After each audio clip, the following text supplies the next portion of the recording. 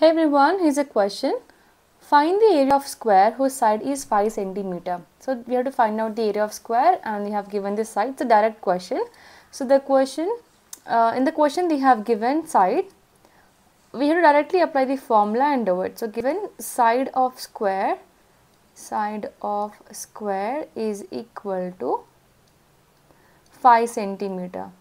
And here we have to find out the area of square. So area of square formula is side into side or side square.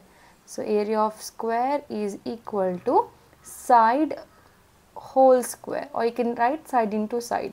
Now substitute the value. We know side is 5 centimeter. So 5 centimeter whole square.